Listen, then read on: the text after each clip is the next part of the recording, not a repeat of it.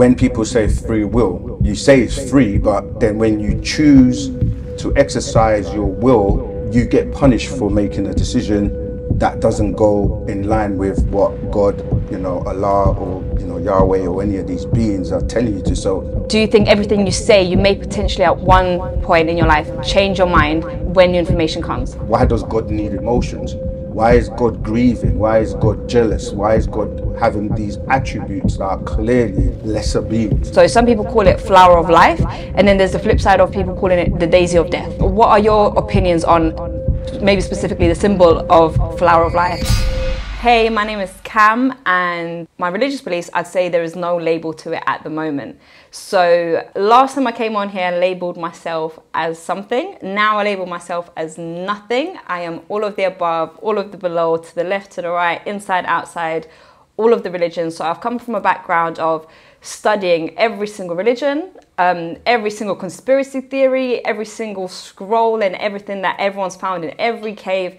Been there, done that, and I've come to the conclusion that currently I don't want to be labelled with any label. So here I am.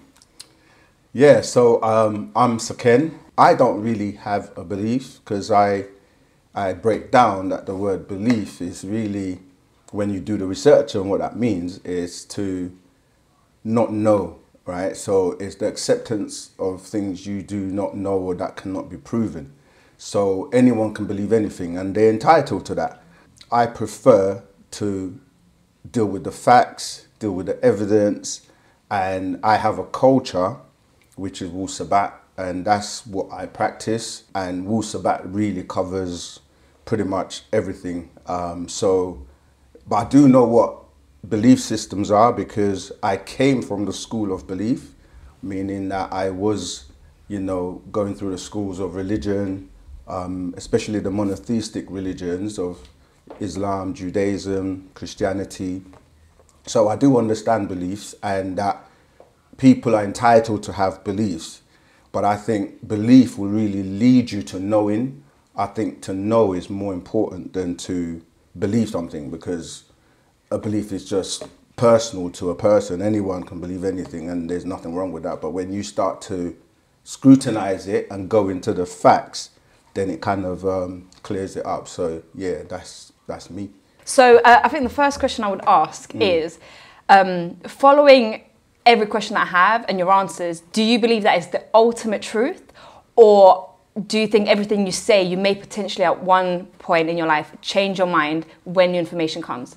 Yeah, that's why our books, the series of books that we publish, or the author, Dr. Malachi Z. York, publishes, are called Actual Facts, because there is a difference between a fact and an actual fact, and that relates to your question. So, for example, many things were believed, a long time ago, and then with technology and with new advances, facts come out. So yes, you're right that an actual fact is something that is current right now, and it's factual now, and it's a consensus amongst the people that, whether it's archaeologists, historians, or scientists, they can all agree on that now.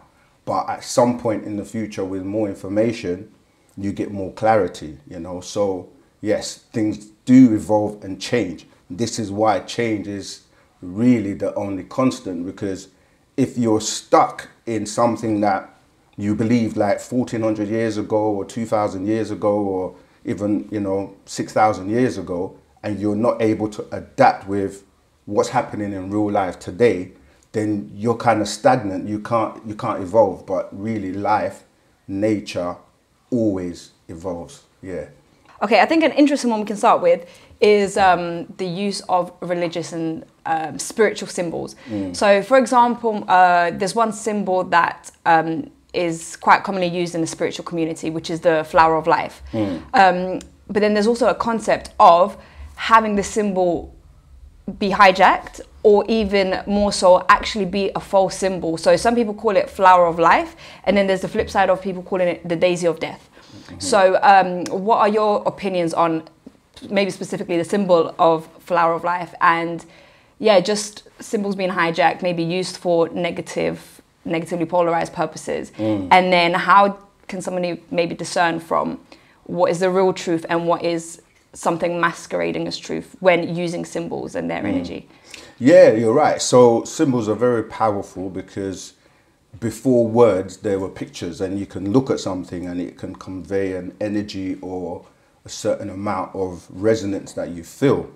But you're right, there's also duality in everything. So this is where you have the two sides of God and the devil, for example, and then you will be in the middle. And so you might have a symbol like the cross, for example, and religious people, more specifically Christians, would use that as a symbol to represent God.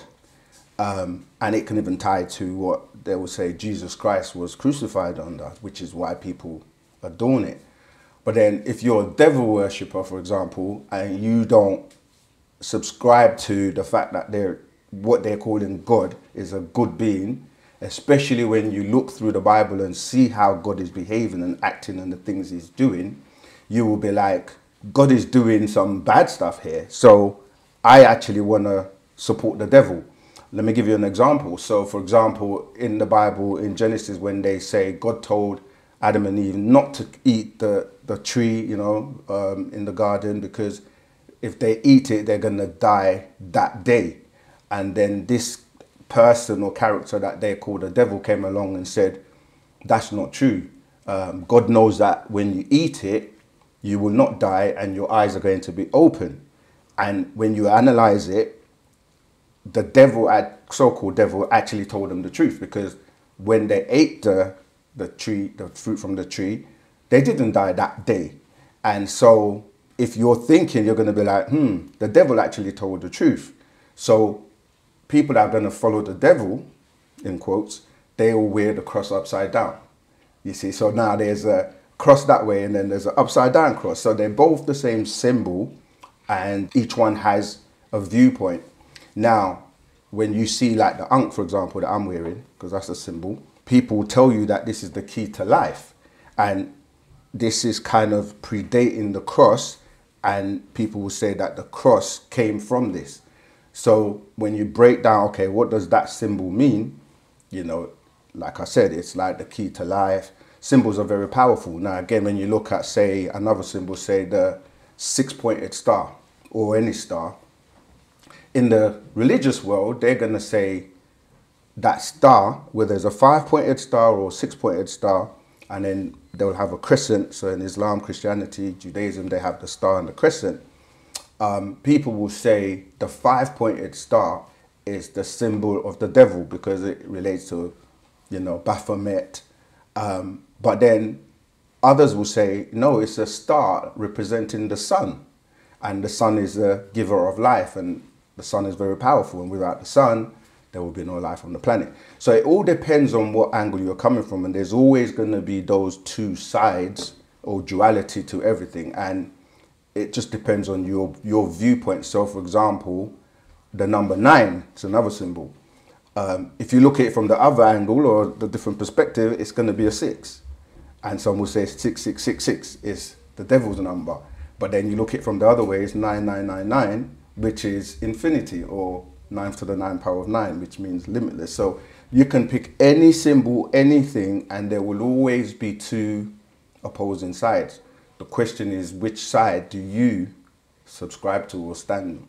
So what determines what energy that symbol would hold? Is it the person wearing or using the symbol, or is it something that's pre-programmed in the universe? So for example, let's say somebody now buys some kind of jewelry and they're wearing it, they don't know what the symbol is, they just resonated with it. Let's say now, what determines what energy they'll be channeling using that piece of jewelry? It depends on the origins of that symbol, because as you say, something can start off good and then can be made bad, or something can start off bad and then people can make it good. Simple example, like words. You can use a word in a positive way or in a negative way. And I think the good example would be like, let's say, fire, right? If you were wearing a symbol of fire, someone will say, is fire good or bad? Then you'd be like, well, they use fire to depict hell, and you're going to go to hell and burn in fire forever and ever. And then you say, but we need fire to cook food or to warm ourselves or to feed a baby. So is it a bad thing to have fire, or is fire bad or good? The answer is literally, what do you use it for? And if you use it in a negative way, then of course it's going to be bad to some people. So that's why I gave that example. So fire can be bad because it can burn houses down, it can burn you, you can have, you know, really bad burns. But without fire, you couldn't warm yourself or cook food or do any other good stuff with it. So going back to your original question, it's about the energy that you utilize that symbol or thing for, you see. So you can use any symbol for good or bad. So you say the power is more in the holder rather than the tool. Yeah. So the holder would channel whatever energy using that same symbol that somebody can also flip and use for the for negative purposes. Because, for example, as loved as I am on YouTube by many people, you will always have people who don't like you, who try to come at you with the negatives, or, you know, even go as far as saying hate you. But if I allowed the people that hate me or come up with that energy to affect me, I'm allowing that to happen. But I choose not to. So it just doesn't affect me, it doesn't mean anything. I more subscribe to the love and to the people that are showing me the positivity, because that's what I'm projecting, you see. So yeah, it's down to you as a person, how you allow, you know, whatever. Because then if someone can do voodoo on you from wherever they are, unless you actually believe in voodoo or accept it, it's like, doesn't exist to you, because you're blocking that energy off. So you have to have your own psychic defense. So whatever is coming at you, you have the power to translate or transform it. So if you send me negative energy, I have the power to turn that into positive energy and send it back out into the world. What people do, some people do, is they say, return to sender. That's not good, because if you send me negative energy and I send it back to you, then I'm not helping you, one, because I'm giving you back negative energy to use and send to other people, as opposed to if you're coming with hate and I come with love to you, it's kind of hard for you not to, like, you know, you kind of have to deal with the love as opposed to the hate. So absorb the negativity, transform it, and send it out into the world as positivity. It's like alchemize the energy that they send your way. Okay, I think it might be good to move on to another point I've been thinking of, which is there's a whole theory of having universal law, the natural law, and that includes free will. So even in religious texts, God has given us free will to choose. And something I've been reflecting on recently is us being on this earth, being able to choose what we do. So like you said, we have the choice to be like, look, I don't want to be impacted by voodoo. I don't believe in that. I don't consent. I don't condone. And it can't affect you in that way. And I've been reflecting recently on the very bad things that the government, let's say, are doing, or the elite, or so-called. And it makes you think, okay, so how are they bypassing this natural law of free will? And then I kind of thought, you know, I think they are putting that information out there for people to see. So that kind of covers their back for when it comes to natural law. They're like, look, the information's there. We've given your phone with all the information. So for everybody that's choosing not to see, you're basically using your free will to say, you know what, I don't want to see it. I don't want to do my research. And that kind of bypasses it. The question is, there's a lot of people out there who seem to be ignorant and they don't want to wake up to it. And I was wondering, do you think these people, are they kind of born without that sense of awareness for the universal depths and stuff? Or do you think everybody has the ability to awaken? Or are some people just kind of like soulless NPCs and there's like no hope for them? Or how do you think that works? Or what's your, are you getting the thoughts? Yeah, I got you. There's a lot you said there. I think you have to first start off with, when people say free will, what's the definition of that and where they're getting that from? If you're looking at it from a religious or biblical or Quranic perspective, then it actually isn't free, because you get punished for making a decision that doesn't go in line with what God, you know, Allah or, you know, Yahweh or any of these beings are telling you to. So you say it's free, but then when you choose to exercise your will in contrary to what they want you to do, then you go to hell or you get punished. So free will, we have to define what that actually really means. Yes, you do have the ability to choose. And to go back to your question about the governments and things like that, what you have to remember is that the government only has power or control because the people give it to them. Now, if you go to the Bible and the devil was like, he's going to make evil fear seeming. So all he does is he merely puts the signs in front of you and you make the choice. Because ultimately, at the end, when he's been judged, he's going to say, but I didn't force them to do it. So take the example of smoking cigarettes, which someone can say is bad for me, and someone else can say is good for me because it helps me with stress, etc., etc. So the devil now, who produces that, will put on the packet, smoking kills. So now when you go to the shop and you buy the cigarettes and you read it and it says smoking kills, now they're even putting pictures on there that shows you with someone with a bad lung or a bad liver and everything. If you still choose to buy it and smoke it, you've made that choice, even though you were told the harms that it can cause. So yes, the devil is smart because all he does is he puts a symbol out. The foods that are out there, you can choose to eat it or not to eat it. You can choose to drink alcohol and whatever you take in. So it's really down to you. Now, they're smart because, as you say, some people, they just don't know. They're unaware of the harms because it's made to look like it's good. It's cool to smoke. It's cool to do this and do that. So the education helps you to awaken your real being, your spirituality, and you know who you really are. So like some people may have never come across information. So yeah, this is what we're doing, and the job that we do is to teach, because teaching people gives them the opportunity to make a decision for themselves. And if more people were aware of, say, the agendas that the government might be trying to roll out, they can then make a decision. And if the majority or most people kind of rebel against something, they will change it, because they can only be in power if the people, because that's, you know, governments are based on we the people. We elect the government officials into power, so you can actually, like, you know what I mean, make them not win elections and things. So the power is with us, but the thing is, over the years, people have been dumbed down to not know their rights, not know, you know, the power within them, how to actually exercise that.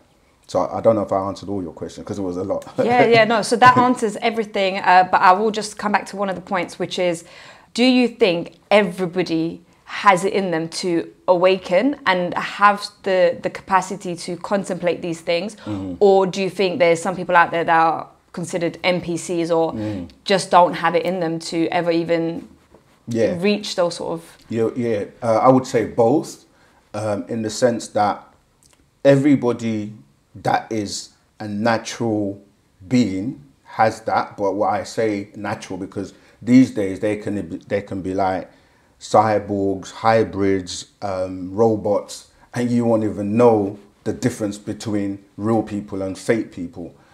So yes, every natural person has the ability to, you know what I mean, be awoken with the right keys, with the right information. But how they take it or how far they elevate to is down to them. So yes, everybody does have the opportunity and the ability to, but it's down to them how far they take it.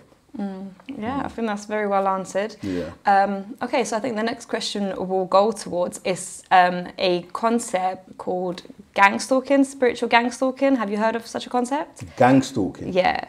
So I'll explain to me. I'll explain it in the kind of terms that I understand it in. So it's basically kind of, have you seen the movie Matrix? Yes, I have. So it's kind of like that concept where you have an individual who is awakening and they're starting to vibrate higher, they're doing better things, they're trying to see the light and spread the light, and then the so-called agents, they kind of pick that up on their sense and they're like, look, we've got to do something about it. So they start sending you things and entities and energies and bad things from every angle to try to keep you down.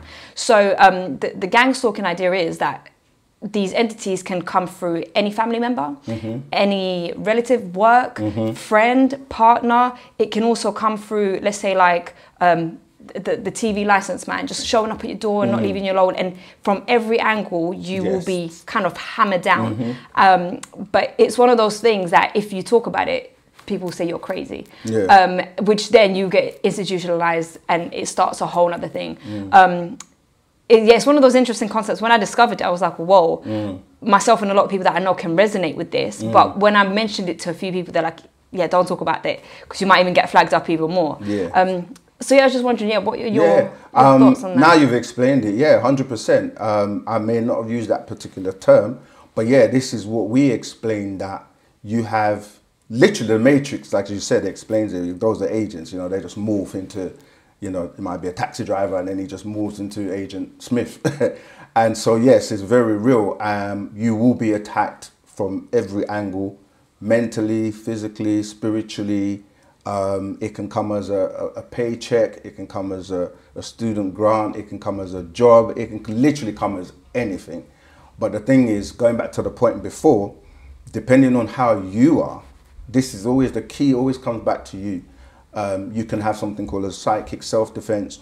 You can be vibrating higher than they can reach. So no matter what they're coming with, because you are on a higher vibration or a higher level, it won't affect you. So yes, but it's a constant thing. You've got to constantly be aware. That's why your every moment's vibration, your every moment's thought is so important, because then they can't penetrate you. But it only takes a few seconds for them to put you in a situation where you forget, and then they're in until you're able to kind of like deal with it and come back again and wake up.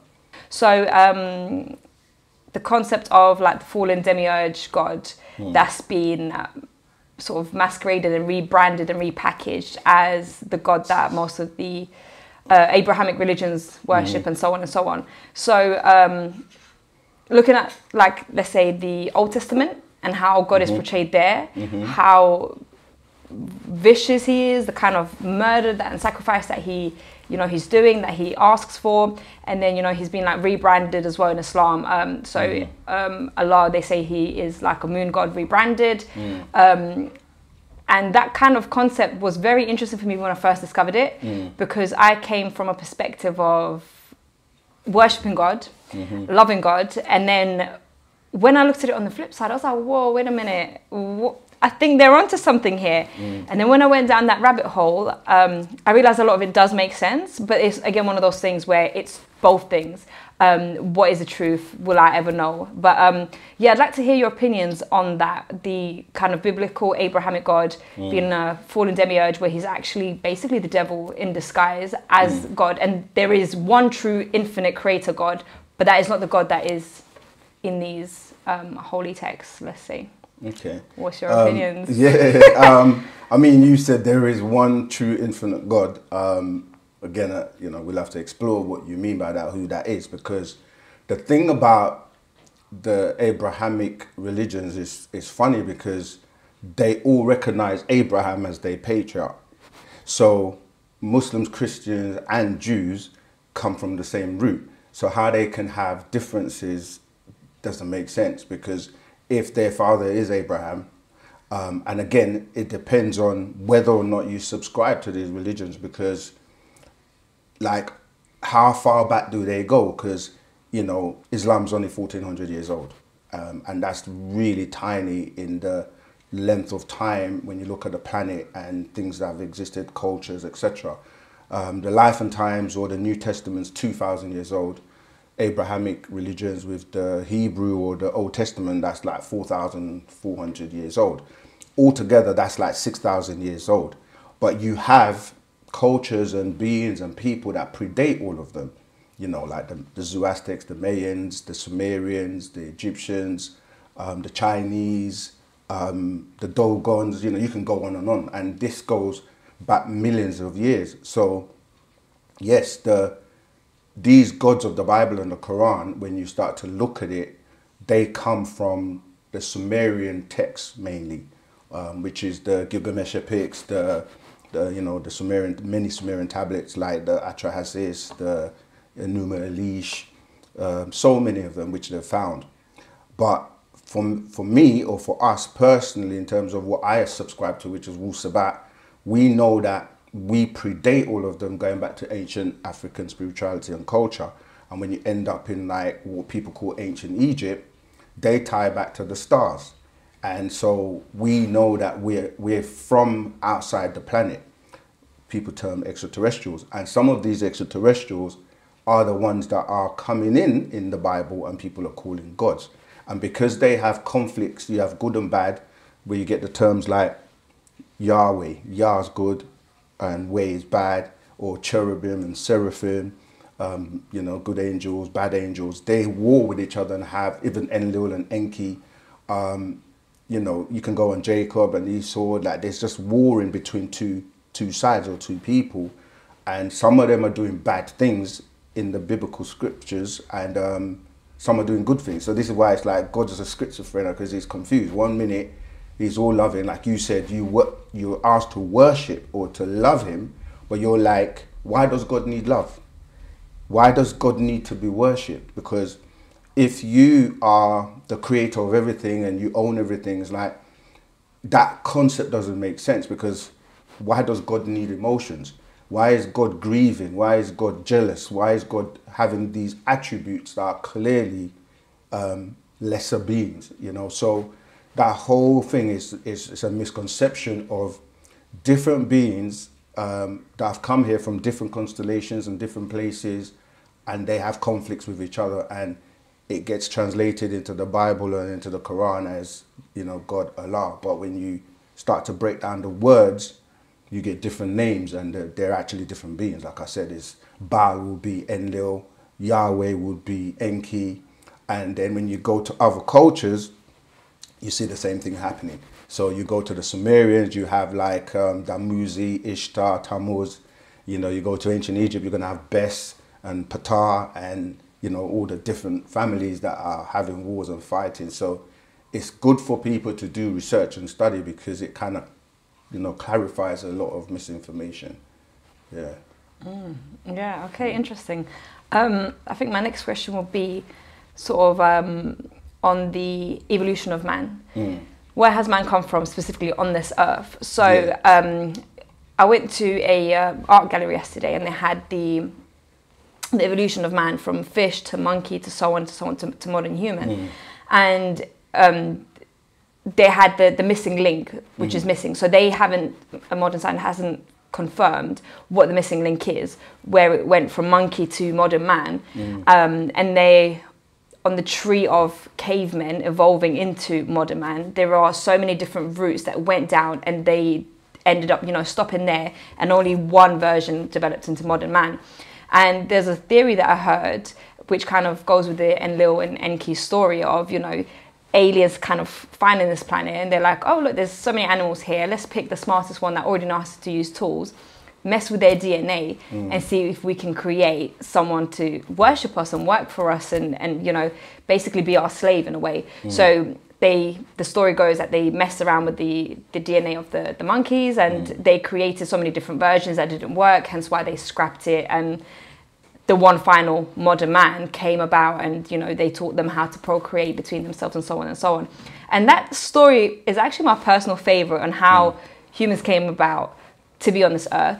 Whether I want to believe it or not, I don't know, but I like it, and I think it makes the most sense actually for me. So I'd like to hear your story of how did humans get here? Where from, how, when, where? Yeah, again, it's a very, very interesting subject. When we say modern man, again, it's like the current studies by anthropologists, because a long time ago people thought everybody came from one source, so that would be the whole Adam and Eve story, and then everybody came from Adam and Eve. But with, like you say, DNA studies, and they actually carried out a project to try and, you know, answer this. And so anthropologists basically studied and took DNA, and now what they're telling us is that that was wrong, because when they did the Human Genome Project, they realized that there are actually 3 different strands and not one, and they kind of evolved separately. So what they're saying is that if you look at the races on the planet, you have like the oldest being the African, which they term as being the Homo naledi or the Homo habilis. That will put all sort of the African Negroid stock in one. And then you have the what they will call the Asian stock. So that would be Chinese and Koreans and all the Asian. They call that the Denisovan and the Homo florensis. And then the third one would be the Neanderthal, the Cro-Magnon, which would be like all of the Caucasians. So this is why when people said everyone came from the same place, it didn't make sense, because you had different skin colors, different what people call hair textures, different blood types. And it was like, well, if we all came from one, why do we have these differences? So the latest in information now through the study is that there are actually different strands, 3 separate strands. And so depending on which strand you take, you can trace it to its origin. And so that kind of clears that question up. But in terms of what you said about fish and all of that, yes, if you go back further enough to when there wasn't what we call the humanoid form on land, on the planet, then the planet was a water planet. And even that in itself, you have to say, how did the planet come about? Which goes into a bigger story. But let's go to the point where the planet was a water planet, because even when Genesis picks up, it's talking about God was on the surface of the deep. When you break down the word deep, it's talking about water. And, you know, there's a movie called The Deep, which deals with the oceans and the water. So life did start from the waters, and then it came onto land. But the genes or the water was germinated from things that came from outside the planet. This is what's referred to as panspermia, which is, it could be meteorite, basically bacteria or anything that's coming from outside into the water to germinate the water. And over millions and millions and millions of years, things evolved. And then there were things like tsunamis that, you know, took things out of the water, flung them onto land, and some couldn't get back to the water, so they had to kind of adapt.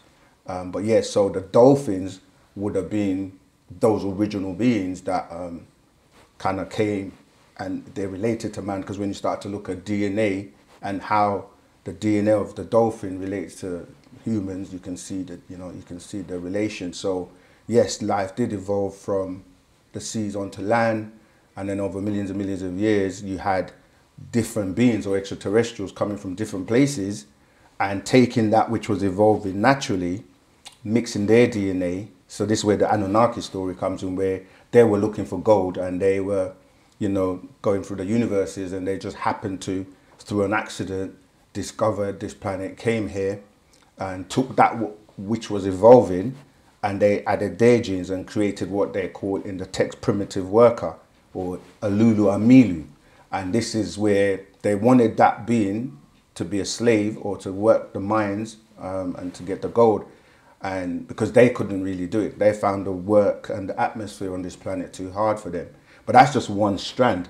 Now, if you went to, like, say, the Asians, you would have, they would tell you their ancestors come from Nirvana, and they came here and, you know, they settled in what people call India or Bali, and that's another strand. And then you have like the Pleiadians and, you know, beings that came from like, you know, with the Ashtar Command and things like that, that were visiting, say, Hitler, and that's another strand where they created the Nordics. So there's lots of different ways or how people on the planet are related to the extraterrestrials and how they've evolved. Yeah, but originally the DNA or the genes would have had to come from the original beings that evolved here first. And this is where, like I said, the anthropologists are now able to trace the different races and different people to those. Yeah. That's very interesting. I've not really heard of the three kind of tribes concept. Explain how you explain it. So that's very interesting. That brings up a question then. So genetically and obviously visually, you can see the differences. Yeah. Would you say there are differences in these three tribes spiritually, right? The DNA that you carry spiritually, obviously to a recent year's extent, there is, because, you know, they say like your traumas and your history and your ancestors, you carry that through your DNA. But looking back from when this all first started out, would you say everyone's DNA makes them spiritually different, which then would lead on to the next question of the concept of like confusion of faces, where everyone's kind of intermixed now. And there's so many, you know, new children being born who are mixed with different tribes and different everything. Yeah. And then if that does have a spiritual difference, what does that mean for like the new generation of the children? Again, that takes us to the whole study of genetics. And once you study genetics, you will find out that that deals with hereditary. So things come from things that come from things that come from things. And you have the father of genetics, known as Gregor Mendel, who started the study. And then, as I said, in 1953 until the year 2003, when that Human Genome Project was complete, this is what they were able to do, to study genetics and study the genes. So it will always be like the most potent is going to be the strongest, and then it can get weaker with dilution or like making more hybrids. It's like if you took juice that you had to dilute with water, if you only added a little water to, say if you took like, let's say 3 cups, and you put the most juice in one, and then you put half of that into the other cup, poured a lot of water into it, and then you put the rest into the last cup and pour a lot more water, then it's going to get weaker. But they're all still going to be related, because the original potency of that, you know, juice is going throughout all of them. So yeah, it's about genetics. And really, if you then took, say, okay, so if we look at us and we look at the color of our skin, everyone has melanin, right? But Negroids or African stock will have more melanin because they produce more of it. So when they're in the sun tends to produce more melanin. Everything else and everyone else does have melanin, but not as much, you see. And you can do that with every trait. So what they're doing now is going, okay, in modern times, who would be that original? That goes to the Sans people of South Africa, because everyone's genetic traits can be found in them, you know. So yeah, so they would be like the most potent, and then every other race on the planet comes from them with different traits. Yeah, so that's how I would look at it. Okay, so I've got another interesting question. Sorry, I didn't touch on the spirituality you said about spirituality. Yeah, please, yeah. Yeah, so everything has, this is another thing, because when you say spirituality, if someone is from a religious point of view or mindset, that means something completely different to them. But as I've broken down before, spirit, everything has a spirit. Everything that is alive has a spirit. Everything vibrates. Trees have spirits, rocks have spirits, animals have spirits. But there's a difference between having a spirit to having a soul, because this is another thing that people get confused about, because in the Bible, they got 2 words, spirit and soul, but people kind of mix them up or use them interchangeably. So a dog, a cat, a tree, a rock is vibrating, but it doesn't have the emotions that we have, as in that's what gives you the soul. Like you're more animated, you can like maybe dance, you can have empathy, you can have emotions, which is a bit different from, do you know what I mean, just things that are just objects and animated. So yeah, so everything has a spirit. Yeah, but again, it depends on how much, as a person, as a being, that we move, and we're different from rocks and animals and things like that, because we do have a soul, and you can grow that or choose to nurture it. And ultimately, when you go beyond people, places and things, you get into energy anyway, and there's different levels of energy. So this is where, you know, we have what we call 9 ether, which will be, well, ether will be like the most powerful form of energy, which contains every other form of energy within it. So when you transcend the skin or the flesh, start to do with your spirit, you start to do with your soul, then you're going into different levels of vibrations or higher energy. You see, so people who are more elevated in their mindset, they know that this is just a skin suit, and this skin suit can be occupied or worn by any higher vibrating entity. Does that make sense? Yeah. Yeah.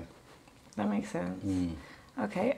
So yeah, the other question I had was relating to that. So when I was actually walking past the shop, I walked past and I was like, oh man, this shop looks so cool. And then I looked and I was like, oh, I looked at my skin and I was like, oh, I don't know if it's appropriate for me to go in there. Like, how will I be welcome and so on and so on.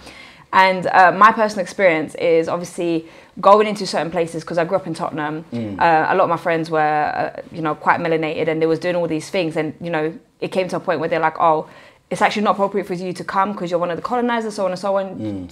Sorry, you can't come to these events. So, you know, I had to come, always double check whether it was okay for me to come or not. So that kind of brings me to a point where there's a lot of spiritual tools out there, spiritual books, spiritual places, and it makes me question, like, how do you know whether it's appropriate for you as like a different colored person, whatever, on the outside?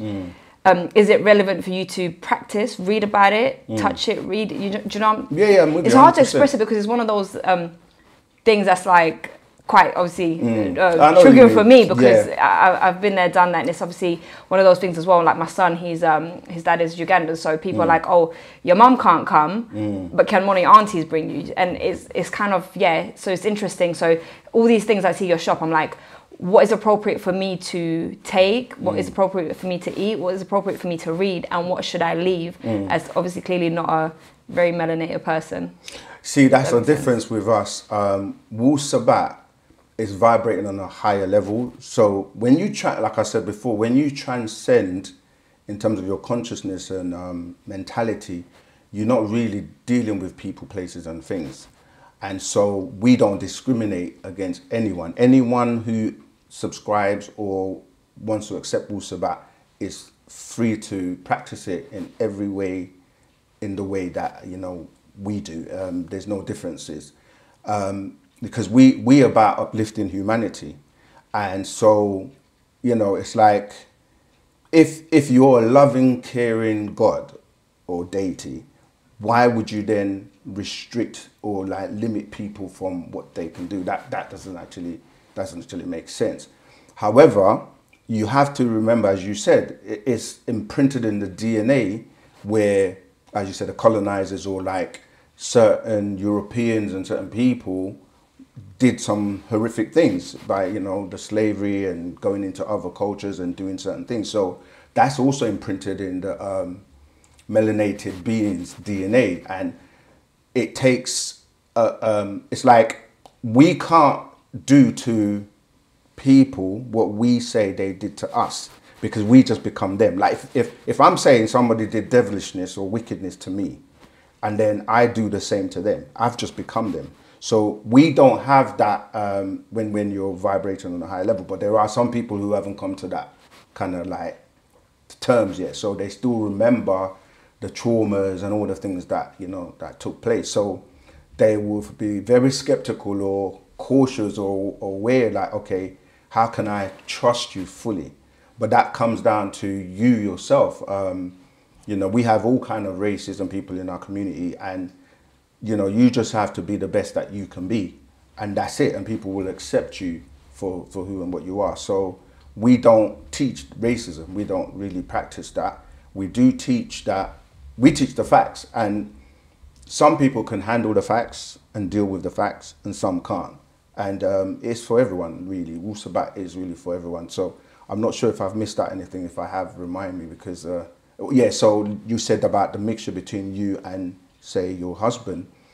Your offspring's going to have both of you, and your husband's being from Uganda's genetics are going to be stronger than yours, but your child is going to be both of you. But when you deal with genetics, the dominant genes are still going to be your husband's genes, you see. So your child is still its own entity. Now, obviously, what you two teach that child, and it's about, like Martin Luther King said, is you don't judge a man by the color of their skin, you judge them by the contents of their character.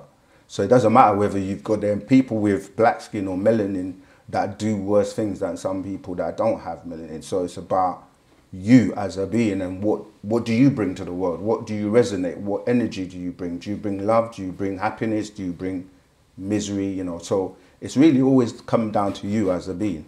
And if you carry yourself in that way, that's what you're going to resonate, you know. So yeah, it's like, if you ever came to this shop and just stayed here for like maybe a whole day, you'd be surprised and amazed about of the types of people that come in here, because we get all kinds of people coming here. And when you walked in, I'm sure you felt welcome and at home. Yeah, I did. You guys were sweet to me. Yeah, we don't bite. We give the information, but at the end of the day, if you can stand the truth, because really it's about the truth. Facts. Facts are facts. You can't deny certain things, which I think some people might obviously want to be like, oh, downplay or so on. But yeah, facts are facts. Exactly. Yeah. And that anyone and everyone has to reckon and deal with that if they can. If they can't, then it goes down to vibration. I think I did a video recently called From 3D to 9D, which is I'm basically saying like you can be stuck in a three-dimensional world and just be a robot and just subscribe to the programming of, you know, the powers that be, or you can choose to look beyond it and be like, that doesn't make sense. Use your mind to make decisions as opposed to just following like sheeple, you know, just following blindly because you don't take the time. Like you said, you've got smartphones now. People think, oh, I've got a smartphone, but a smartphone is not meant to be smarter than you.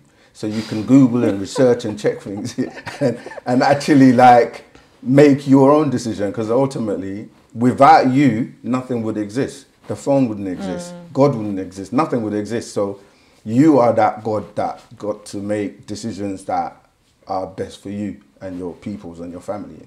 Yeah. Okay.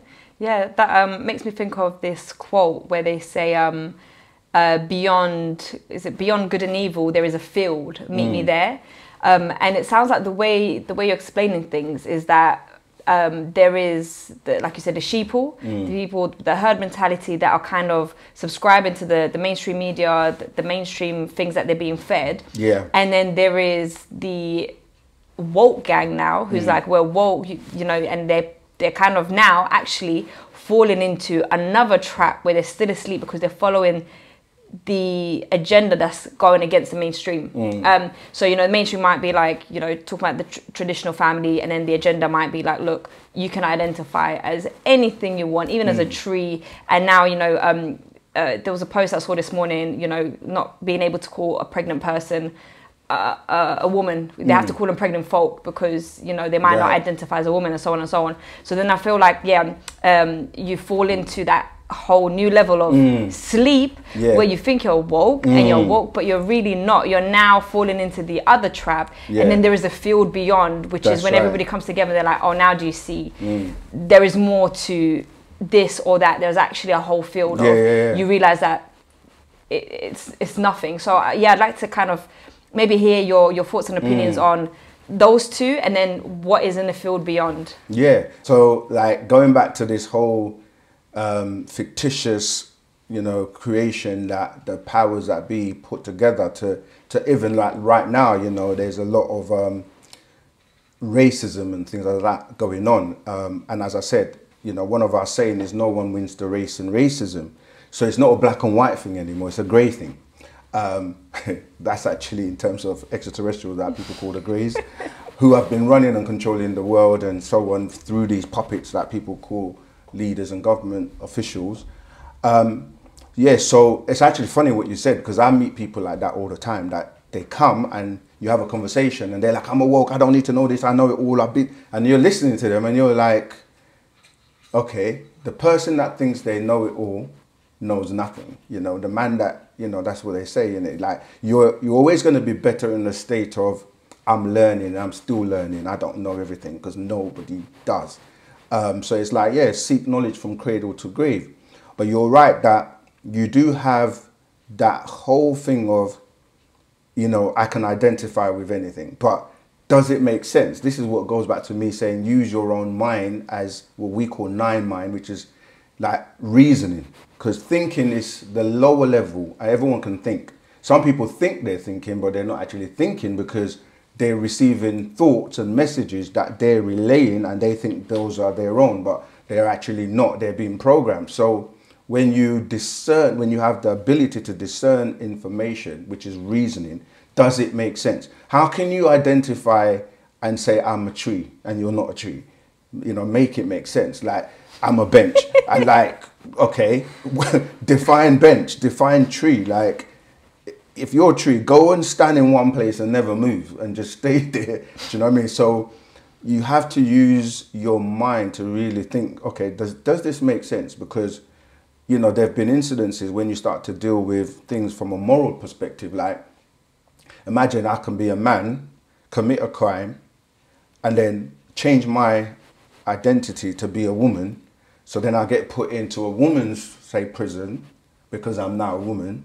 But then I rape or do something crazy to women because I'm really a man. But I just use that as a way to not go into, you know, the prison for men. So it gets into a level of confusion, and you have to say, where's this all coming from? This again ties into the extraterrestrials because they have an agenda. And the ones that are predominantly running the planet right now are the beings from Andromeda, and they are androgynous. So it's in their interest to push that agenda because that's what they want to promote. So you have to make it make sense because, yeah, I mean, I don't mind people. There's always different levels to everything. So for example, when you start to look at gender, obviously traditionally people identify as male and female, which is really the XX chromosome for female and the XY for male. The Y is actually a defective X because one of the stems is broken off. So a man will have things that a woman has, but because a man is a limited being, so we might have mammary glands, but we won't use them to breastfeed. So, but there are different genders outside of the XX and XY, where you have like hermaphrodites and hermaphrodites who are beings that can have both sexual organs. And even on a spiritual level, you can have a physical male body but have a female spirit, and vice versa. So you can have a female physical body and have a male spirit. Now, people who have this going on in them and they haven't been taught about this, they get confused because, say, I may be a man physically, but I feel like a woman inside because I have a female spirit.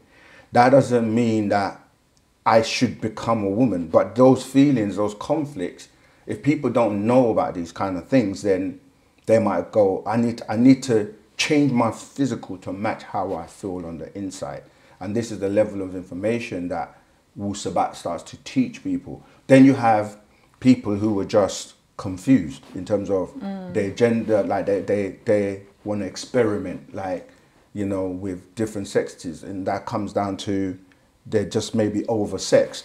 So you have those who will sleep with anything, whether it's, you know, animals, people, male, female, and that's different from being homosexual. It's hormonesexual because their hormones are all over the place. So yeah, it's really about people being educated or having the knowledge to know that it's okay if you feel like a man on the inside, you may just have a male spirit, but you have a physical body. So these are the types of things. So there's different levels of things that are going on. So you have to look at each situation. Why is this person behaving or wanting to change their, you know what I mean, their sexuality or their physical appearance? Yeah, you so know, I like what you said there. I feel like I definitely agree with you on that, because I've always felt like there's a lot of people who are genuinely having that internal struggle, and then there is the other people who are just taking the external confusion and internalizing it, and they're just easily swayed. Like even myself, I'm thinking of my teenage years. I was wearing trainers, you know, I was wearing like shoes, I was dressing like a tomboy. If I had the kind of agenda that's pushed on me then, I probably would have been like, you know what, maybe I'm supposed to be a man. But that's different to actually, like you said, having the sort of male female spirit within you that's sort of making you question things. So yeah, I really like how you phrase that. It's makes a lot of sense. And yeah, I like what you were saying about the different sort of planetary councils, intergalactic councils that's kind of taking charge of the planet and so on and so on. That's always been an interesting concept for me. So I'd like to ask about there's a whole big thing of Hollywood, the occult, and the whole link to Saturn. But when I was researching some of these intergalactic councils, there was one theory by these guys that channeled Law of One, Ra. I don't know if you've heard of them. So they were basically saying that even some of the good guys, they all have their offices or bases in some of the octave rings around Saturn. And I thought, okay, that's kind of interesting. And there's a lot of Saturn symbolism, again, in a lot of religions and a lot of different things. So yeah, I'd like to kind of hear your opinion on that little big section there, I guess. Again, it goes back to, as I was saying, who's running the planet and what's their agenda. And like you say, Saturn, you can hear phonetically, Satan kind of relates. And you have to think, okay, the occult and this whole like Saturn or Satan, and you go back to people like that, like the Church of Satan, for example, Anton Levy, he was actually given the license to have the Satanic Church in 1966 by the then president, Ronald Wilson Reagan. And you can hear the Ronald 6 letters, Wilson 6 letters, Reagan 6 letters. And so you have, and there's a movie about the year 66 as well. Rosemary's Babies and all these things that goes into the occult, and people who actually practice, like I said, remember at the beginning we were talking about, they give their allegiance to the devil because they see the devil as the good guy. So to them, they're not doing anything wrong because their power comes from the devil. And when you look at the word 6, when you study languages, you look at vowels, A-E-I-O-U, you can interchange vowels. So when you say sex, 6, it's the same word if you change the I for an E.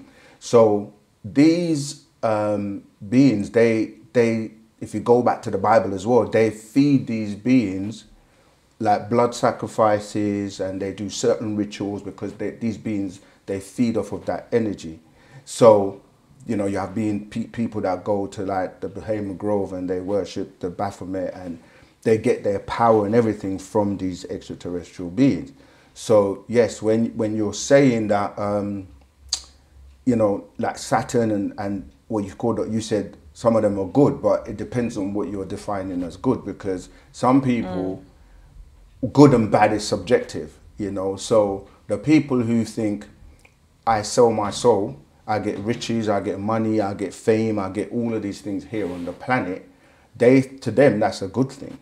But then when it comes down to when they're about to leave here, as in expire physically, that's when it's important, like, where are you going in terms of this whole hell and heaven concept. And this is when people try to become more spiritual. So yeah, this Hollywood thing, when you look at what is Hollywood, yeah, it's the wood that Merlin the magician used to cast spells.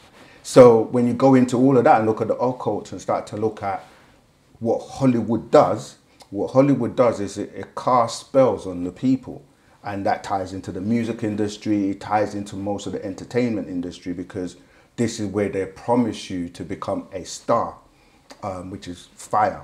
But there's fire being used in a good way and fire being used in a bad way. This is why Lucifer is referred to as the morning star. So these people, they promise to have this light, and that light is referred to as being illuminated, or the Illuminati, those who are enlightened. And so they're the ones that are running the planet and running the music industry and running the film industry. And what they do is they get to make a movie, they got to get a cast. Yeah, so they pick people that are going to play and execute this spell, because they write a script. A script is written with words. And so they get people who can be really fake. They can cry at a moment's notice. And when they're acting, they're so convincing that when you're watching the movie, you forget that it's a movie, because there's a puppet master pulling the strings, and it gets into your emotions, and it gets you to basically, you know, like if it's a singer, they become your idol. I-D-O-L or I-D-L-E. You see, like they play on words, and so you become idol because you kind of give yourself to them. You want to follow them. Everything they do, everything they say, you know, they say buy this, wear this, the brands come in, you see. So yes, Hollywood is just a way that they use to cast spells, and the people who sell their soul to be a part of this, they get a star in Hollywood on the ground, and that's the fire that they start to kind of like burn in hell, because it's about desires. Everybody wants to, you know, be rich and famous, and then that lifestyle, you get introduced to other things, and then it just gets worse as you get pulled into the rabbit hole, until you start to hear all these things that, you know, they're talking about, like sacrificing children and paedophilia and all kinds of stuff that's going on. Yeah. Yeah, that's deep, isn't it? Yeah, oh, you're scratching, they're scratching. Damn. We're going in. I'm going to get flagged up, man. No, there's a lot of things, but I think we might need to do a part 2, because I'll see how much they flag me up after this one, innit? But this is what I'm saying. Who's the they, and why do they want to flag you up? Do you know what? Interesting, yeah? Because I've been in a lot of interesting places with a lot of interesting people. Yeah. But I feel like I've always had that kind of shield around where I'm like, look, I'll look, but I'm not participating. And it's somehow, I've been in a few places where I've seen a lot of questionable things, and I can see why people get sucked in. Because they come with, like you said, promise of riches, fame, like anything you want. All we want is just your soul and your energy. Yeah. And luckily for me, I've got that strength to be like, look, I'm a sovereign being. I'm not giving my soul to anybody. But I can see how a lot of people, especially times right now when, you know, they have the whole cost of living crisis thing going on. I see how easily it could be like, you know what, take my soul. I'd rather have the security for my family. Yeah. And it's quite scary to know. So maybe that brings me on to a point. And we just touch on what you just said there. And you will have people that in their lyrics, they blatantly say, I sold my soul to the devil and the price was cheap. Yeah. And then this is the making evil fair seeming again, because in the Bible it says, what profits a man to gain the whole world but to lose their soul? So you can gain the whole world, which is just material things at the end of the day, and then lose the smoke and mirrors. The smoke and mirrors. But the soul, not everything that glitters is gold. Yeah. The question that I have, can you participate in these sort of, let's say, like events or scenarios or situations with these sort of people, but still have your soul intact and have like a protective shield around you? And kind of, so for myself, I'll give an example. I'm a knowledge seeker. I went to like this Freemason museum, was just, you know, researching, doing my research, reading the books. And then, you know, after a while, somebody said, oh, would you like to join? And I was like, ooh. And you know, the spiritual seeker in me is like, oh, I really want to see for myself what you guys are doing behind them closed doors. But at the same time, I'm like, I don't want to join because I don't know what will happen. So taking that situation, I didn't end up joining, by the way. But again, there's people going to be disputing that. Anyways, I didn't end up joining, but it's just been one of those things where I still question. I'm like, man, and I wonder, like, can you join and participate in these things, but still have a way to keep your soul intact, just for like spiritual research or just worldly research, or even to maybe gain, like, you know, if you participate with these people, get the contacts and leave, but still have your soul and spirit intact if your, you know, protection is strong enough. Is that possible? Yeah, I mean, that goes back to what I said, that ultimately you're God and you're the one that makes the decision. So it depends on you how strong you are, because people think that it's you can't put your head in, you know, in the sand and just be hidden from everything, because you're still here. You still have to experience things. You still have to participate in the world. But in the scriptures it says, be in the world but not of it, right? So you have to remember that. And so when, say for example, somebody might be a really talented musician or singer or whatever, and they want to be, you know, making music, but they don't want to really get involved with all the crap that goes on. This is where your knowledge of the industry and the music, so for example, you will sign a contract, but most people wouldn't even see that the word is con. You're getting you're getting conned into something. I never realized that. Yeah, but if you don't know about contract law and you don't study the contract and you don't have someone who's like a legal person to look through it, you're just getting excited. Oh, I'm gonna get an advance. I'm gonna be my music's gonna be popping. I'm gonna have music videos. But you get conned, and now you've signed a contract, and you can't get out of it. and they have told you in the contract, if we say get plastic surgery, you're going to do it because you're our product, you belong to us. Yeah. So I'm just saying that to say, now going into the other point about, you know, like knowledge. Yes, the thing about Freemasonry or more like secret societies, the secret is there are no secrets. Yeah. And people that will hear me say this might be like, yeah, because when you actually research and start to study and go into them, you will know, and the best teacher is experience. So yeah, you can go into anything as long as you know that you're strong enough to be like, I have my purpose of doing what I'm doing. And at the end of the day, it's just knowledge, you know. But then, as you say, there will be a point where you will be put to the test or be put in a position where are you going to compromise. So most people will be like rubbing shoulders with the rich and famous, and, you know, they'll, you know, take you to exotic places and, you know, hotels, and you live the good life, and they might even say, yeah, take that car, have that, and have that jewelry or whatever, and you just get sucked in. It's like music.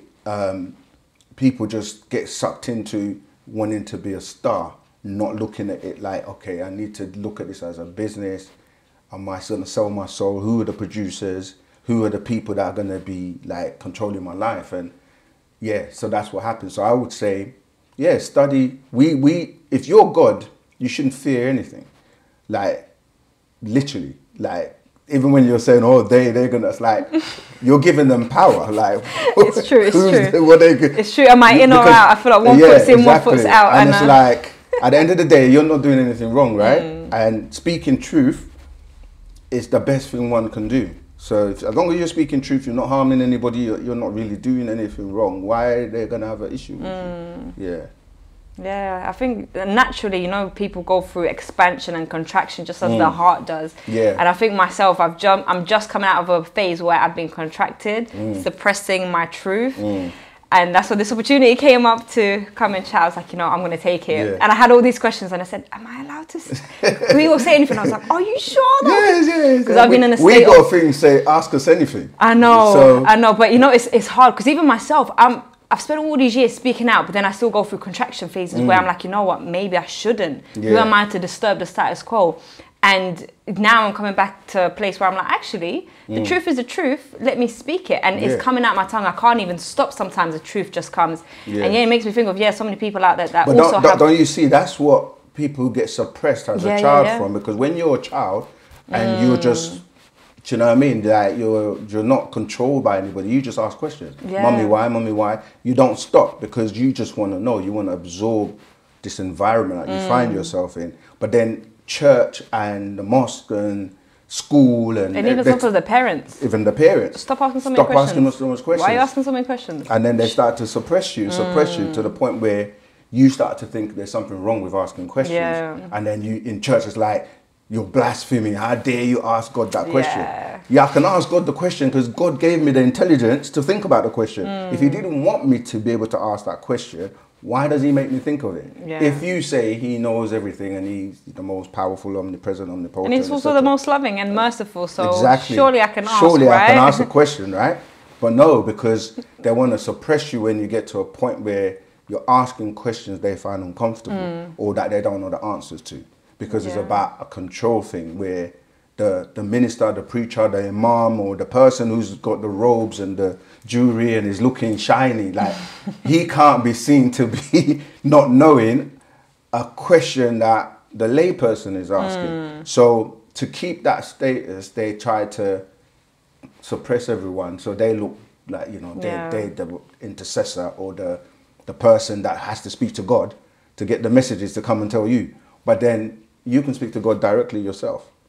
So why do I need to go through you or someone else to get my answer? Yeah, because that fear thing comes with the Bible has taught you, or the religious books have taught you that when you die, you're going to hell. You're going to be punished. So that fear is there. Like, but really, ask anything and don't fear anything because the only thing to really be afraid of is fear itself. Because if you do know put like fire emojis and fire soundtrack on this. Yeah, because if you do know that you don't die, because energy cannot be destroyed, right? Yeah. So what is there to fear? It's the fear of death. People think it's the end and I'm done and I'm going to hell if I do the wrong thing. But who decides what's right and wrong? Yeah. So. Yeah. Wow, man, that's left me in contemplation mode. I'm wow, power. It will resonate. So don't I'm gonna think of this on the whole drive home. Yeah, you know what? That brings another question. So where you do have these scriptures and so on, a lot of it is useful information, and a lot of it I read it and I'm like, I don't see the relevance. And myself as well, Catholic Church, I went there, questioned like Book of Genesis. You know, they talk about the gods or the angels, the celestial beings intermingling with the earth's women. I asked about that. They said, please don't come back. Please don't come back. 3 times I tried, 3 different churches. They said, stop questioning, read John chapter 12, that's it, don't question anything else. So it makes me question, like, is all of the scriptures, like let's say the Quran, the Torah, the New Testament, Old Testament, is it all nonsense? Is it all great, amazing stuff that is truly word of God, or is it a mix and match that's a little bit distorted? What is like your opinion on these? See, when you say words like a lot, English is very misleading. It's very limited. It's such a because what is language. A lot? What I would say is, having read all those books as well, is that there's only literally about 10% of it that is factual or useful. Most of it is just plagiarized stuff, because you got to remember that none of these people have an original. There's no original Quran, no original Bible. Like if you go through the history of how, say, the Quran was revealed and put together, it was like on bones, on animal skins, and it was over a period of 23 years that it was revealed to this angel, Gabriel or Jibril, who was really a person, but that's a whole different story. And it's the same when you look at, like you say, the Bible. These are just books that have been copied from books that have been copied from books that have been copied from books. So it's being remixed all the time to the point where no one knows what the truth is. Because if they say that God's words are infallible, like God can't make mistakes. So if in the Old Testament he says something and he says, not, even Jesus said, not one jot or tittle shall be removed or changed. So you can't have a New Testament because you're remixing or renewing God's words, which will mean that now man has the opportunity to change things to suit what they want to do. You see, so the books, you have to think, existence was here before the books and the men came along and wrote the books. So what did you do before there were books? You still had to live. You still had to be able to, like, innately you know right from wrong. You do, because it's in your DNA. But these extraterrestrials are the ones that have confused everybody. Because it even tells you in the book of Genesis in chapter 11 that, God came down and confounded the tongues and then caused confusion in where they're called Babel. And that's the word Babel became Bible, and it literally means to babble, to just talk confusion, and that's literally what it is. After that incident, no one could understand each other or speak, and then it was just confusion. Everybody went in different directions because the God of the Bible, which was actually Enlil, that came down, and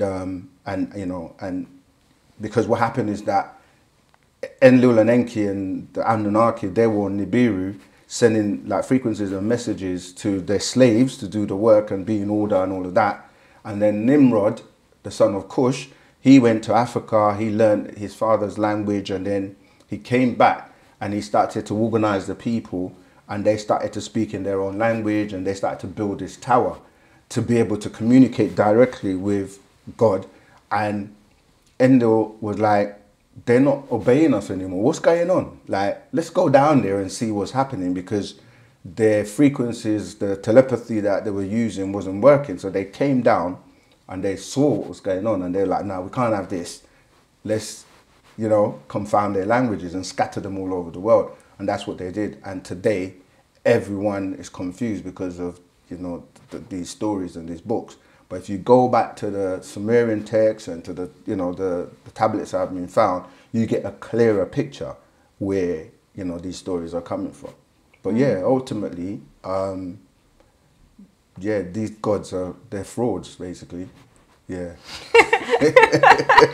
Summarize end line. Yeah. Okay, yeah, no. I guess it goes back to the original point of like symbols. Like if you use it for good and if it resonates with you, do your thing, and if not, drop it, move on to the next thing. Some symbols are more powerful than others, yeah. So, yeah, and you know what else? I'm looking at you now, and it's making me think of something else, which is the concept of time. And everyone experiences time differently. So there's the whole idea of like autobiographical memory, and then some people are really good at remembering everything. So they can be like, oh, last week I did this and this and that, and everything is clear in their minds. And other people are more like, I don't really know, I don't really... And there's no right or wrong, I think. It's just everybody experiences time differently. And then that goes to a point where, in terms of aging. So there is the whole scientific concept, I can't remember the exact word now, it's like what alligators and crocodiles have, where they don't actually age, they just kind of die from natural diseases or whatever, natural causes or diseases or whatever else. So there is a whole concept of humans and aging and time that is just, is such a interesting concept, because I don't know how long we've been sitting here talking for. Has it been 20 minutes or has it been 10 hours? Do you know what I mean? Concept of time is so subjective. And then that kind of goes to a point of aging. I'm looking at you and I'm like, if I had to pick an age, I'm like, I can't, you've got youthful energy. Physically you look young, but I'm like, do you know what I mean? So with people, and I think with a lot of spiritual people especially that reach those levels, you look at them and you're like, you just look youthful, like at all times. Like people don't age, they just look like they just remain like that for 20, 30 years. You see them. And other people, you see them 5 years later, you're like, oh, you're looking tired, like your skin, your eyes and everything, you can really see them aging. So yeah, I'd like to kind of, there's quite a few points, like your thoughts of people's perception of time and aging and humans and... Yeah, as usual, you know, your questions are packed with so many different things, but yeah, it's great. So yeah, first of all, you have to think about what is time, right? Because time is, there's different times. There's natural time and there's fictitious time. So natural time just flows, yeah? You arrive where you arrive when you arrive. But fictitious time has got you in this three-dimensional world, people, places and things. And you have to remember that the planet revolving around the sun is where you get your time from, because it takes, they say, 365 days for the... Which time for the planet to revolve. The fictitious time or the natural time? One, the fictitious one. Fictitious, okay. Yeah, to revolve, yeah? Because they then divide that 365 days into months, into weeks, into, you know, days, into hours, into minutes, into seconds. But you know it's fictitious because you can ask 10 people the time at the exact same moment and everyone's going to give you a different time. Some might be like 1 minute off, 2 minutes off or whatever, because it's a concept that's been given to you because it's only based on the distance of the planet from the sun and the rotation that it makes. And that's been divided because the planet has a 24,000 year circumference. And so this way you get 24 hours and everything's down to 24. Which goes back to the 6 again. But if you were, say, on another planet that was double the distance from the sun, so 1 day on that planet will be double, you see. So 1,000 years, as it says in the Bible to the Lord in 2 Peter, is like 1 day, or 1 day is like 1,000 years.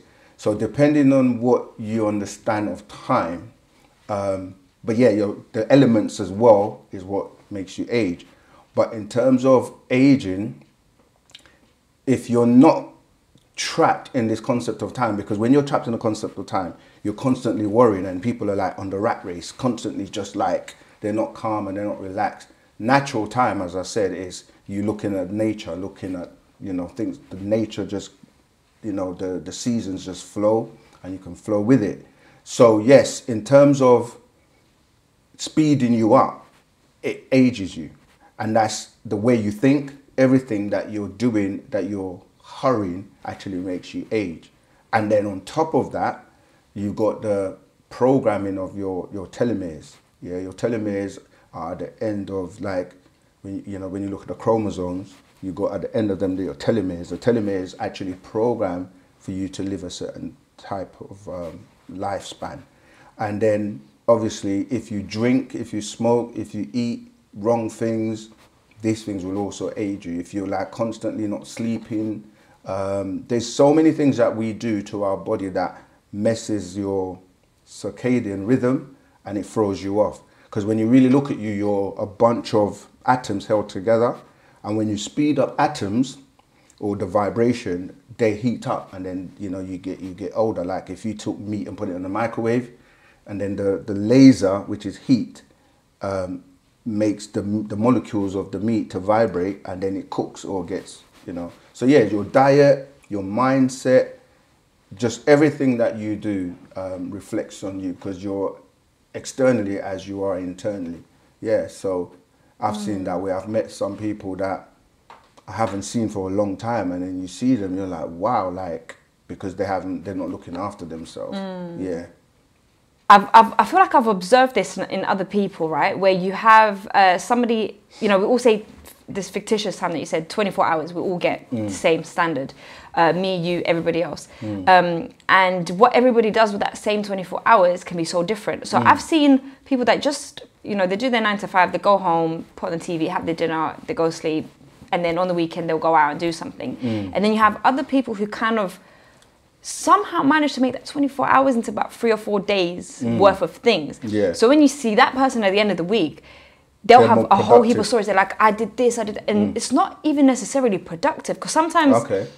it's not even in terms of what you achieve, productivity, but they'll have so many experiences, so many different things that they do, and somehow they manage to do all those things in one day, because time kind of seems to work around them. So I don't know how they do it. So I've got like a friend where she'll be like, oh, I did this and this and that. And when I think about it, I'm like, how did you manage to travel from there to there to there? But it's as if time is slowed down for her to have a whole 3 days worth of time in one day, whereas somebody else just goes to work, comes back, and the day's done. Yeah. And yeah, I'd like to hear your opinions on, is that a thing? Is that something we can all tap into, where we manipulate time and have the same 24 hours last 3 or 4 days, or however else, to just kind of expand and extend our lifespans in a way? Yeah, I mean, that's why I said that it's all down to you, meaning like if you travel to, say, other countries, to certain places,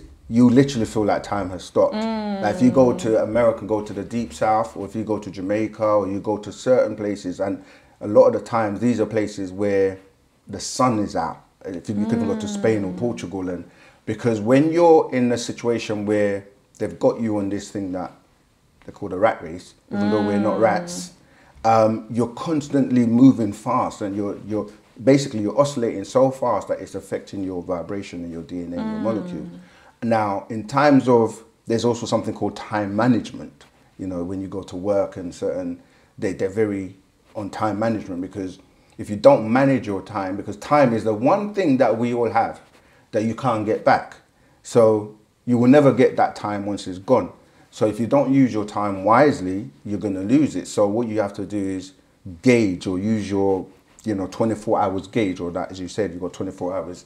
It's like, how do you break it down into doing things that are meaningful? As you said, not necessarily productive, but like quality as opposed to quantity. So some people will enjoy their time. Like, you should enjoy the moment, everything you're doing, because time is another thing where, like, you have then in the past, you have now, and you have then in the future, but you only live in the now. Yeah, meaning that every time I say now, it's no longer now. So people try to live in the then in the past, or try to live in the then in the future, where they have all of these plans of things they're going to do. So they're worrying about things that haven't happened. And others, they are worrying about things that have already happened that they can't make any changes to. So it's a waste of your energies when you're doing that. So if you focus on the now, and just deal with moments. So whatever you're doing, if you're eating, you're enjoying that moment. If you're having a conversation with somebody, you're enjoying that moment, because you're living at that moment, you see. So this is another reason how or why people age, because they worry too much, and stress and worries about things that have gone that you can't do anything about, or things that have not yet to come you can't do anything about. So why not just focus on the now? But you can make it so that every now counts.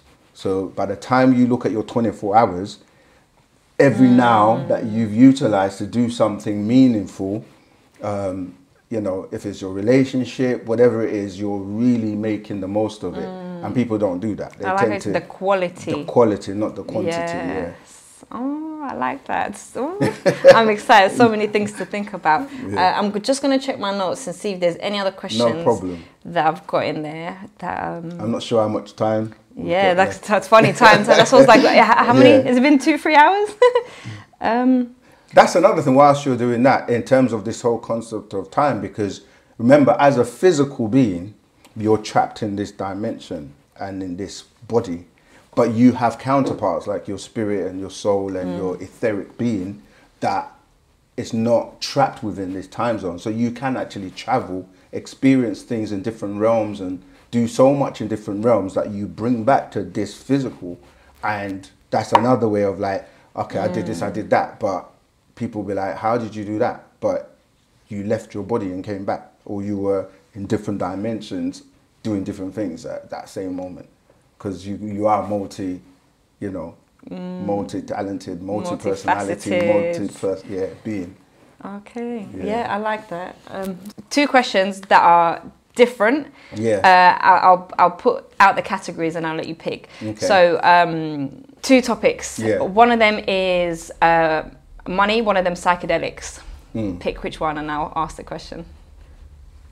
You can ask both. It doesn't matter. Okay. Yeah. So I'll start with the psychedelics question first. Yeah. So I feel like you've got 2 different types of psychedelics. So you've got the natural psychedelics, such as like the magic mushroom that you might pick, the marijuana plant that you can grow, and obviously you intake that anyhow, and then you have a psychedelic experience that you interpret. And then you also have the synthetic ones like LSD and MDMA and so on and so on. So yeah, I'd like to kind of get your opinions on using these as tools for ascension, and maybe, you know, it makes me think of at what point, if you do use them as tools, at what point do you stop? Should you use them as tools? Should you not? And then, yeah, we'll take it from there. I mean, it depends by what you mean tools, in the sense that if you can do something naturally, then you don't need anything externally. So a lot of times people are doing it because they're using it to, like you say, maybe enhance. So like a fast track.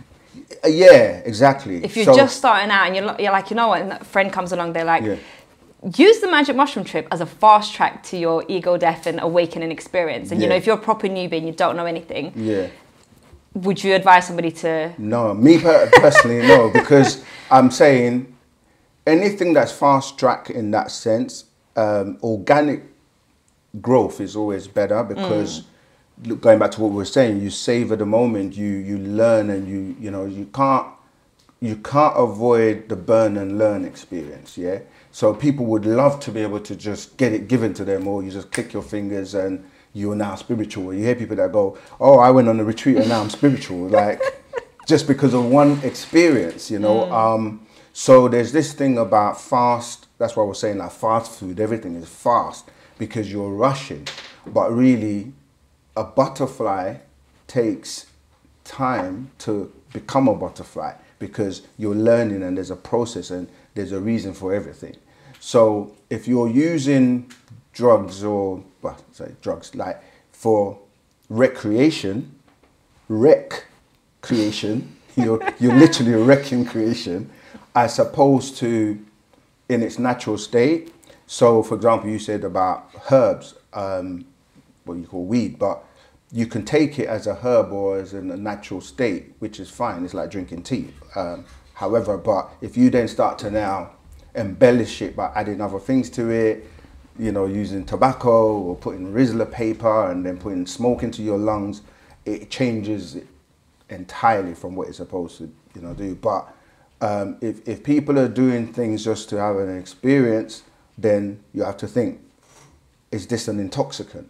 Because any form of intoxication actually messes with you. And there's a point where you won't know when you're becoming addicted, because most people that are, say, drinking alcohol, they'll be like, I'm not drunk. Like, everyone else can see they're drunk, but they're like, I'm not drunk. And so it's easy to be, you know, fall into that category. So it's better not to do it at all, especially if you can do those things naturally. Like, people want this because what it does, it deals with the hippocampus region of the brain in the cerebellum. And what that does, it makes you hallucinate. That's the part of your brain that gives you hallucinations, and you're calm and you're relaxed. And so people try to induce that. But you can actually get into, you know, from alpha wave to, you know, beta or beta wave naturally. You can remote view. You can enhance your, by opening your pineal gland, you can actually be able to, like, use your telepathy, psychometry, clairvoyance. And these are things that, intuition, you can do all of this without having to do that. But obviously it takes a bit more work, because you've got to study, you've got to learn to relax, you've got to learn to meditate. I think this always happens, but that's my alarm, excuse me. Yeah, so you've got to learn to do these things naturally, without using, you know, all of these things. But people are going to be people in terms of experiencing. But I think it's like growing up, because when you're a child or younger, you go parties, you want to drink, smoke, you want to experiment with things, and it can lead to two paths. Someone who, I've done that, I don't need it, I'm now mature. Or you can become addicted, and it takes you to a whole different way where you're now relying on it, and then it just takes you down a I feel like I've personally seen that, where half of my friends been there, done that, now they're happy doing it sober. Myself as well, I've been sober for years now. I don't need these plant medicines anymore, but I'm grateful for the experience that I had. And then I've got some other friends who, I think they're on it like every weekend now, mushrooms, and they've made like best friends with the entities out there, and it becomes like a whole different thing. So yeah, it's quite interesting. Your last question, money? So money thing. So this was a discussion I think I had with my friend this morning, actually, before we came out. So talking about obviously money as an energetic concept and as a concept of the matrix. So pound signs in your account, or the kind of energetic concept of its energy. It can manifest in different ways. So the way I've always seen it is, again, duality, two different ways. You can rely on the matrix to provide for you. You can go do your 9 to 5, or you can do your job. You can exchange your services, you get money in your account, and then use it to purchase things and experiences you want.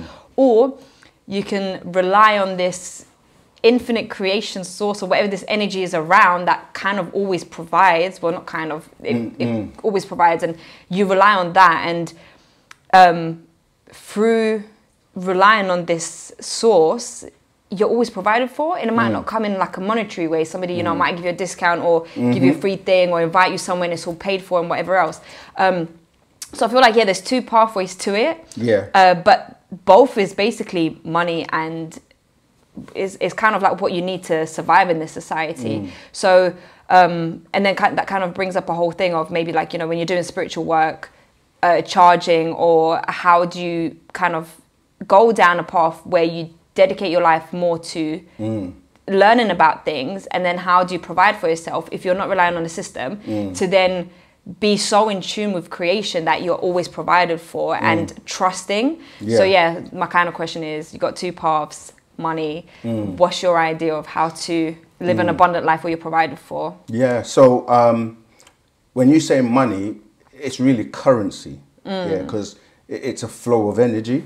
And again, when it comes to energy, like the fire example, is how you use it positively or negatively. And when you say currency, you have to think that it's a flow of energy, not the paper. Because, and then when you say currency, you have to think that you have different realms and different states and different entities that vibrate on the different realms.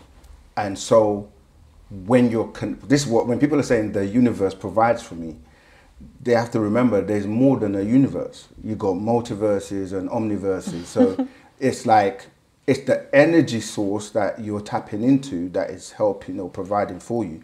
And these could be your ancestors and other entities that are looking out for you and protecting you. And they will help you once you're connected to them, because like you say, you're channeling. And when you're doing positive or good works for humanity, like truth is a very powerful energy, and so you will be provided and taken care of. And it's, people say the power of attraction, there's more to it than that. They're actually secrets, tones, vibrations and frequencies that you can tap into. And yes, as long as you're resonating with those energies, because it's a resonant frequency. So when you're like vibrating on that, then you're resonating with the source that will give you that currency to flow. So yes, you will be all right. If you worry about money and chase it, like, you shouldn't chase money, because as I said, you are the universe. That universe attracts everything to it. Yes, because you're the center of your universe. And without you, nothing around you would exist. So when people say the universe provides for me, they're literally saying they're providing for themselves, because they are the universe that can resonate or attract or pull the things that they need for themselves.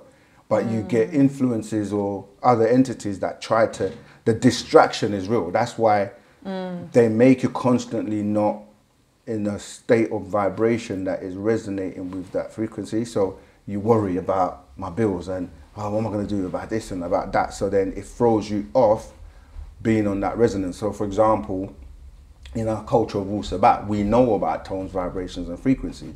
And we know that your body vibrates on the A tone, you know, and the planet vibrates on the F tone, and the cosmos vibrates on the C tone. So if you're in tune with, like, the planet Earth, they talk and say Schumann resonance, because it's a particular vibration. Now, someone can have you vibrating on the wrong frequency, which can just be a few degrees off. So, for example, they've tuned the 8 on musical instruments to 440 hertz, which should be 432 hertz, which is a much more kind of like calmer vibration. So it's really knowing the sciences of tuning into the right energies so that you can get that currency to manifest anything that you want, you see. Yeah. Interesting that I think what you said about just the smallest change in your vibration can make a big difference. So where it's subtle, yes, but it can make a huge difference. Impactful, no, thank you for sharing that. So I think, I'm all wrapped up with my questions. I would like to just say one more thing, and then we can wrap up with that. It's based on what you just said now about truth being one of the highest vibrations and so on. It's actually something I saw the other day. You know, it had like the pyramid of all the vibrations and different colors. And saying, love is the highest. And then it was just a guy saying, actually, truth and authenticity is the highest thing. But this is what people do. Like, they say the same thing in different ways. Because if you're truthful, then that's going to be love. It's like, it's not that, you know what I mean? It's like they make it out like, okay, it's not love. Okay, let me give you a good example. I think it's one of the things again with the English language being limited. So but then there's different types of love as well. Going back to what we were saying, like love can be looked at L-O-V-E, but you spell it backwards as evil phonetically. So there's two ways of looking at everything, this duality. But what I'm saying is, it's like, for example, religion can be beautiful for people that are just starting out and they're sincere and their intentions are correct. This is why I say, for example, Islam's a beautiful religion for Muslims, if they're doing it and practicing it correctly. And if you ask them, what does, Muslim mean? They will say, one who submits. But the real word, when you translate it, it's actually one who is safe, or one who is of peace, like Salam, because the word salam means peace, right? So that's why Jesus says, blessed are the peacemakers. So they say, assalamu alaikum, which is, peace be with you. But I'm saying that to say that people will get into dogma argue with you to say, no, it means submit. It doesn't mean one who's of peace. But you're like, if you are of peace, you will naturally submit to the Creator. So there's no point in arguing. So I'm saying that to say the same thing where you're like, love, true love, which is really, we say in our language, ashuk, which is divine love, unconditional love for everyone and everything, is separate to love, which is me, myself, and I, and lust, and I want, because I love you because you do something for me. I love you because you're pretty. I love you because you cook for me. There's a condition to that type of love, whereas divine love or unconditional love is one that transcends everything, you know. So that's true love, and like you say, that will give you truth, because if you're dealing with truth, you can't then like discriminate, deal with racism, deal with all the lower vibrations that causes divisions and, you know, killings and murders and rapes and all of that kind of stuff, you know. So yeah, it's kind of the same thing. Same but different. Yeah, same thing but different. Yeah, but yeah, been a good. I know that's been like interview. Powerful, packed out with lots of things to think about. Thank you so much for your time and sharing your wisdom and knowledge. Well, they say that, you know, there's currency, and wisdom and knowledge is basically the thing right now that everyone's after. And it's one of those things. Experiential knowledge you can't buy. Yeah. You have to read it, understand, overstand, integrate to be able to share. So yeah, you hold a lot of wisdom. So thank you for sharing that with me and with the world as well. Thank you for sharing and asking me those questions. I have to also say, again, this is the trick here. It's like there's always the duality. So when you say knowledge, it can be vague because there's right knowledge and there's wrong knowledge. And people can have wrong knowledge and think they've got right knowledge. People can have right knowledge or think they've got right knowledge and they've got wrong knowledge. This is why in Wu Sabat there are different stages. So we say right knowledge, right wisdom, and the right overstanding, which leads you to sound right reasoning. You see, so there are different stages. And yeah, because people can trip on knowledge as well. You just got so much knowledge, and then they don't have any common sense, or they don't have no love. And it's like, yeah, you know, I was going to use a word, a rude word. I'm like, you have all this knowledge, but you are, you know what I mean? So yeah, I'm glad that we could spend this time and share, and hopefully the viewers and, you know, people also can benefit from it, because ultimately that's what it's about. Yes. Yeah. So perfect. Ashok, peace.